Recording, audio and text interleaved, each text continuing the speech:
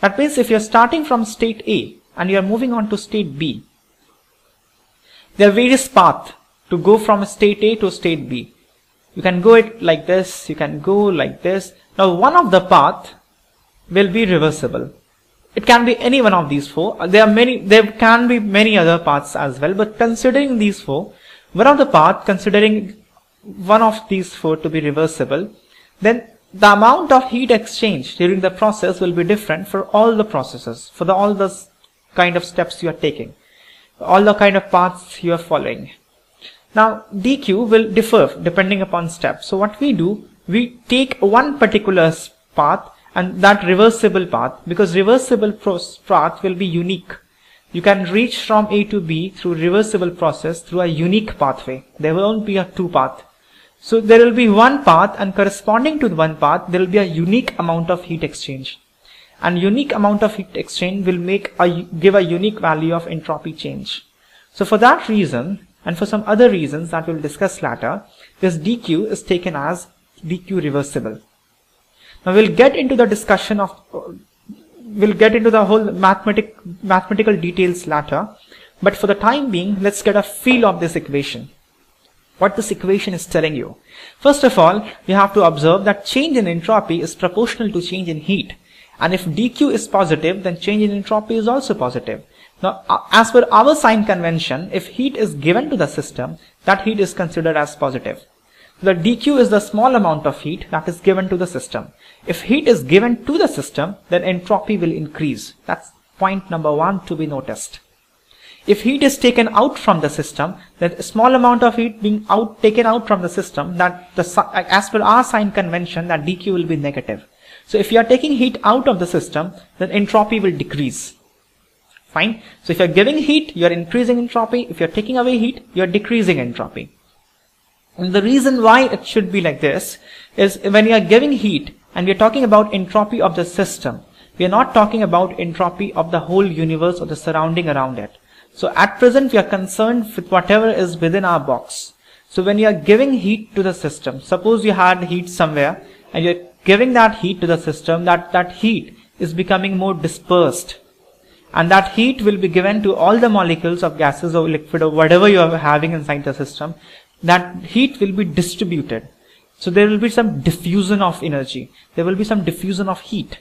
So that's why the entropy must increase. Okay. Now this entropy, change in entropy is proportional to temperature. That means if your temperature is high, if you have, let's take two cases. This is at T1, this is at T2. Suppose this is at 100 Kelvin. Now, mind you, this temperature has to be in Kelvin. Don't take it in degrees Celsius. In all the formulas where T appear, you have to take SI unit.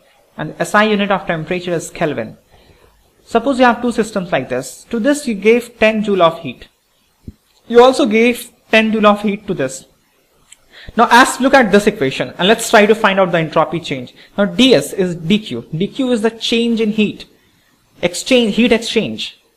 Now, if considering temperature to be constant, then the heat given here, heat is being given, so entropy ds will be positive, dq will be positive. ds, change in entropy, is 10. dq is 10 upon t. T here is 100.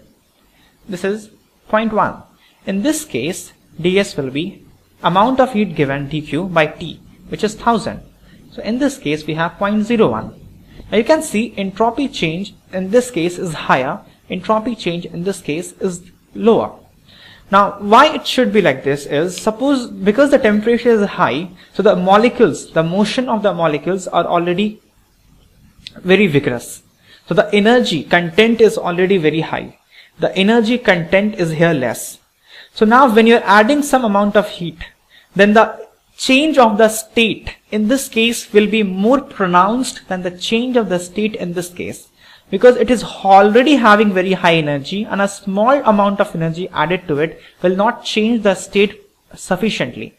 And this, mind you, this is ds. This is change in entropy. That meaning this is change in the distribution of energy. So whatever energy distribution was previously, that will not have much change when you add a small amount of heat.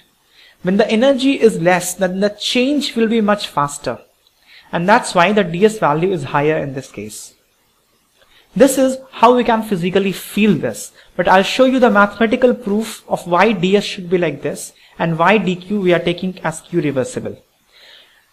Fine. But for the time being, this ds is equal to dq reversible by t. You have to have faith in this statement for two reasons.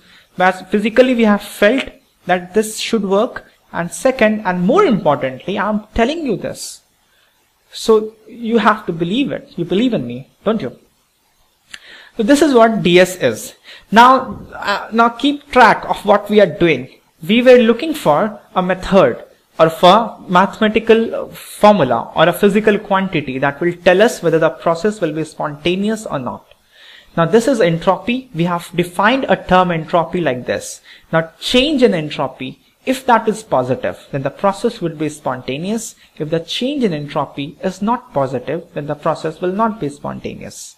And the change in entropy gives us an idea of the change in the distribution of energy. It has nothing to do with the disorder in the system. If the disorder is coming with the change or the diffusion of energy, that's okay. But disorder has nothing to do with change in energy. Disorder may come along with change in energy, but we are looking for change in energy or diffusion of energy. That's the motivation. Keep that clear in your mind.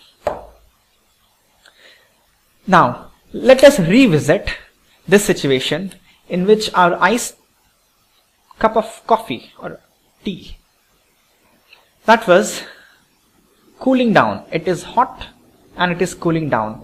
We don't like it, but this is spontaneous. It will happen. Let's see mathematically now.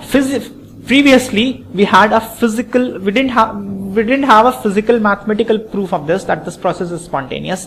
We were feeling and we were observing, and I gave you a reason why to feel that this is spontaneous, because energy is being diffused. Now that was more of abstract. Let's talk more concretely. Let's talk of in terms of mathematics. Why this has to be spontaneous? Now from this equation you will come to know that this process will be spontaneous. Reason being, suppose this is hot. Suppose the temperature of this ice is 100 degrees Celsius, or that is 373 Kelvin, and the temperature of surrounding is 25 degrees Celsius, or let's say it's 27 degrees Celsius, that is 300 Kelvin. Fine. Now if this cools down, it is giving some energy. Suppose it gave out 100 joule of heat. Now look at this formula. This is ds is equal to dq reversible by t. Fine. Now if we have to deal with the change in entropy of the cup, then the change of entropy is minus 100, because it is giving heat. So dq is negative as per our sign convention. Remember? So dq is negative because it's giving out heat. So minus 100, the pipe temperature 373. So there has been decrement in the entropy of your cup and the whole system containing that coffee or tea. If you look at the surrounding has taken up heat. How much? The amount which was given up by the coffee or the tea.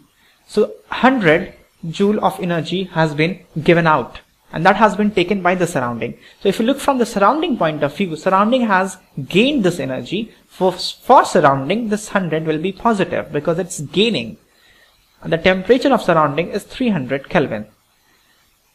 Fine. So the unit of entropy is joule per Kelvin. Now if you look at the total as a system containing the surround cup and the whole atmosphere around as your system, if you look for the total entropy change, you'll have to do this plus this. Now 373 being bigger, this will be a smaller fraction. 300 being smaller, this will be a larger fraction. So this is larger than this and this is negative. So this whole thing is positive.